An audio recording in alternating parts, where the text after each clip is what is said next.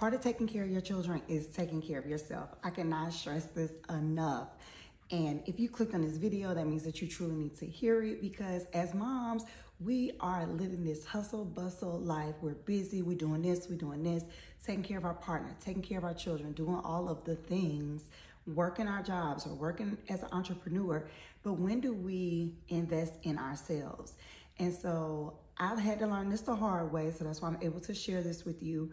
But when I'm not well, baby, the whole house is discombobulated, okay?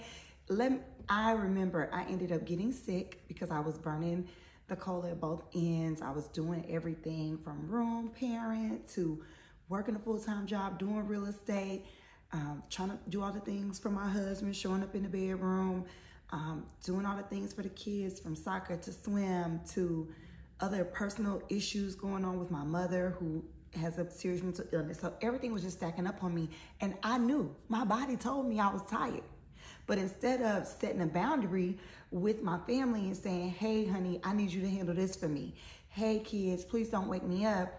I just kept going and going and going until my body just shut down and I was sick. This is why a part of taking care of your kids is taking care of yourself. Yes, I know you got it. Yes, I know you superwoman. Yes, I know they need you, because I'm living the same thing. I have a 4-year-old, a 5-year-old, and a 13-year-old that lives with us. My 13-year-old lives with us half of the month. My 4 and 5-year-old I gave birth to. I also have a stepson. So you all, I know they need us, okay? I know right now. I know that our families and children need us. But if we're not well, what are we going to have to give to them? And I know the saying is so cliche, you can't pour from an empty cup, but it's true. Like, you legit cannot pour from an empty cup. If you're not well and you're not doing the things that you need to do to take care of yourself, mama, who else gonna do it? But yes, other people are capable of doing it, but the reality is when you are well, you get to be more of a present mom. And I know that's what I want, and it's potentially what you want. So yes, our lives are busy, and it's so easy to overlook yourself because you're like, oh, they're little. They don't know how to do anything for themselves. Baby, I have now started making them kids wash them dishes. Not wash them, because you know they can't wash like we want them to, but like rinsing out their dishes, put them in the dishwasher. My boys are 4 and 5 years old. Not even a year ago, one, I felt like they couldn't handle it. But I was very much that mom that felt like I had to do everything for them, everything. Now, some things we need to do, okay? Like, you need to make sure you're brushing their teeth, you know, but there are other things that they can do for themselves. Make them put their own clothes on. Make them put on everything that they can, depending on their age. Now, if you have infants, I totally understand. And that's a whole nother part that I'm gonna challenge you to make sure that you are asking for help, because little people do need a lot, and you do have to be fully immersed. I had 2 kids under 2. My boys are only 1 year and 3 months apart. So I totally understand. It's a different set of boundaries and questions that you have to ask depending on where you are in motherhood. But regardless, taking care of yourself is the best way to show up for your family, because no one benefits when you're not well. They just don't. And I want you to know that, because if you're anything like me, taking care of yourself is not a luxury. Taking care of yourself, or going for a massage, asking for help, having a house cleaner, those things are not limited to just Rihanna, Beyonce, and Kim K. They are not. Now, yes, they can afford it at a different level where they can have certain things, and I wish that type of financial success on all of us. I don't want you to think that caring for yourself is only for them, only for celebrities, or only for women that make over, you know, $500,000 or $600,000 or millions of dollars. No, baby. I don't care how much money you make. Your care is critical. I don't care. I don't care how much money you make. I don't care if you're a stay-at-home mom. None of it, period. Take care of you, okay? If taking care of you doesn't come naturally to you, I'm here to challenge you today. If taking care of yourself does not come naturally to you, then I want to challenge you to 3 things, okay? I'm challenging you as from mom to mom.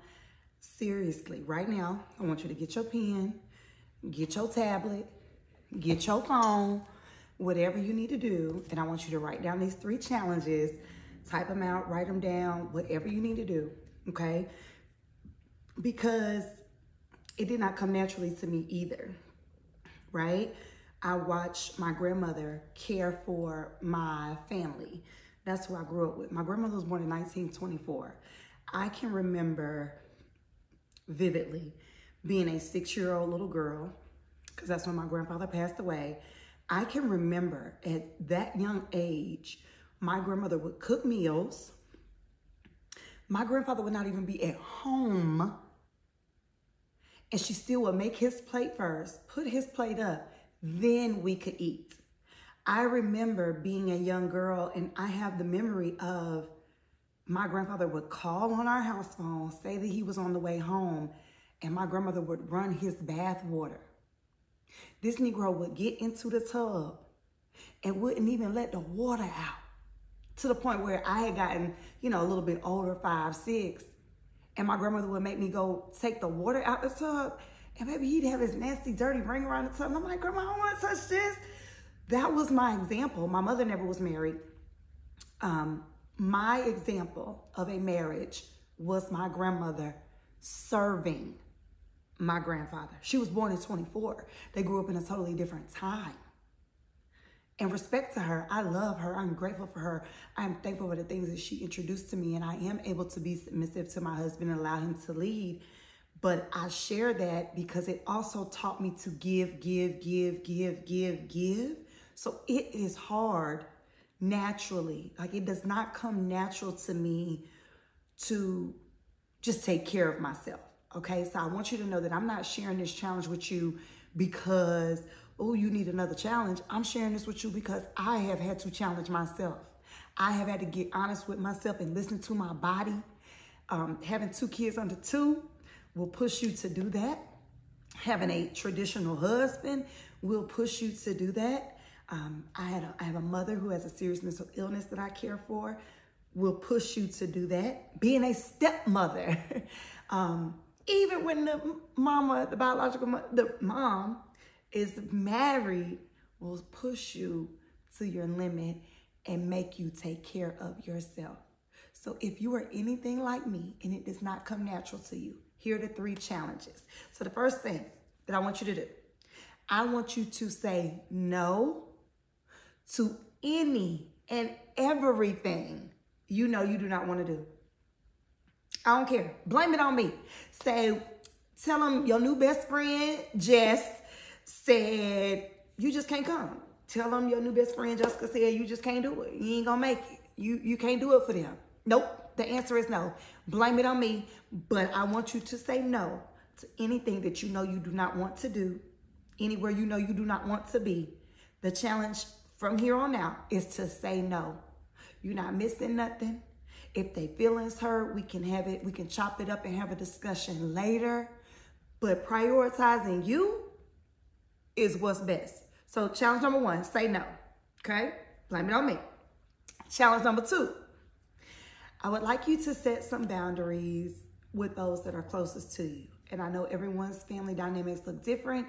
So for some of you, I'm challenging you to set boundaries with your children. If they are old enough to get up and make them and grab them some muffins, put an Eggo waffle in the toaster, tell them kids don't wake you up on the weekend unless it's an emergency. If your kids are old enough to get up on their own and put a little Pop-Tart in the, I don't know what y'all eat. Y'all might eat super healthy. You might not have Pop-Tarts at your house, child. Whatever.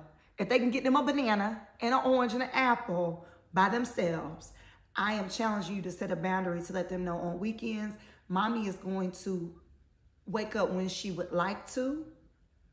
I mean, if you got something else to do, of course you can't do that. If y'all got sports, whatever. But if you can sleep in and y'all don't have nowhere to go and them kids old enough, set that boundary.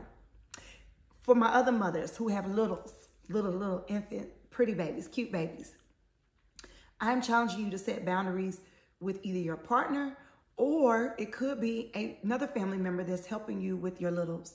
Set a boundary. Let them know that it may not seem like letting someone know that you need help is setting a boundary, but if you're constantly doing everything and they don't have to do those things because they think you got it, let them know on these days of the week, I need you to show up this way, or will you please do this? However you need to phrase it. But setting boundaries with those closest to you is challenge number 2. It is so important for you to set boundaries, okay? It's not a bad thing. It's not you pushing someone away. It's you taking care of yourself, all right? And when we take care of ourselves, we are better people for our beautiful children. Challenge number 3 is, answer this question. Get that pen, paper out, paper, phone. What is one thing you loved to do before you became a mother? What is that one thing that you no longer do because you're a mom?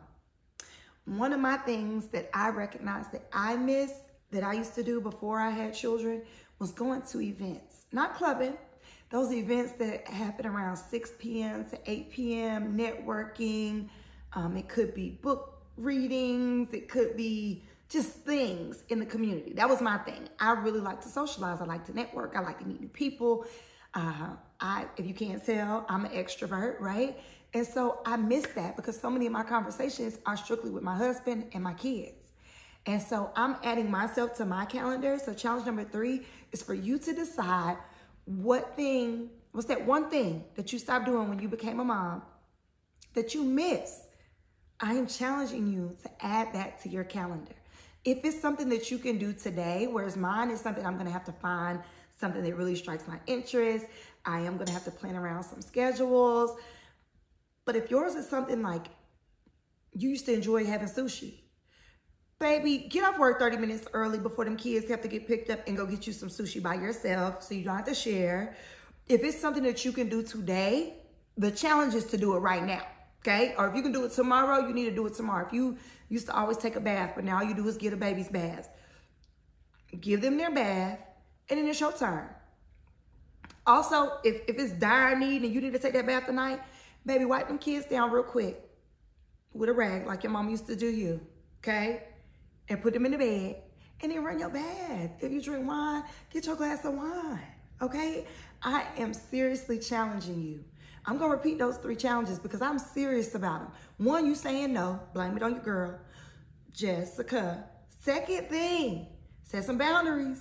And the 3rd thing, what's that one thing you stopped doing that you are going to start back doing? Because you still can do it, all right? So what's a challenge without sharing what you were able to get done? I want you to drop me a heart if you're going to try at least one of these challenges that I presented you with today. Lastly, if you're searching for community and accountability, please join my Mom First community. The link is in the description. It's a space where we encourage one another. It's a space where we even role play. For those mamas that are struggling with setting boundaries or telling their partner, I need help, or I still want to be able to go out and hang out with my friends for brunch, baby, we role play so you can get them words together. But it is a safe space. It's a community. We hold each other accountable. We encourage one another. Please join us today. Like I said, the link is in the description. As always, abundant love and light to you today and every day. And as always, just do it.